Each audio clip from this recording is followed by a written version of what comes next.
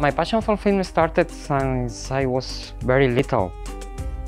When I was 18 or 20, I was a total cinephile. I was totally lost for cinema. And since then I have been in one way or another working in things related with films. So it has been a passion for my whole life. Any kind of film for me is interesting if it has some aesthetic quality, no? For me, it's not a question of topic, it's more a question of how these topics are treated by these directors. How do you put in images and sounds all these topics you want to deal with, no?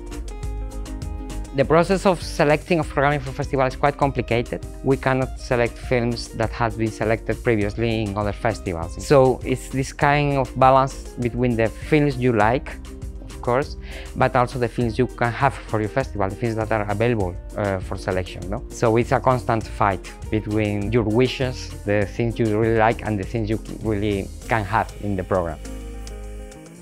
Well, this year is very important for me, especially because we have done for first time collaboration between San Sebastian Film Festival and TIFF, an official collaboration. We selected several Spanish films which have been premiered in San Sebastian, and I think that Romanian audience can understand very well some things that Spanish films are dealing with. I think there is a strong cultural connection between Romania and Spain. I think we share a lot of things.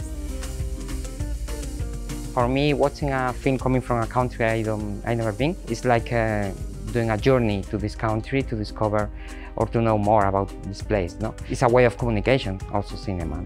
That you only maybe sometimes you are only focused on your country and you don't know anything about your neighbors. And I think that cinema is a very good way to connect us.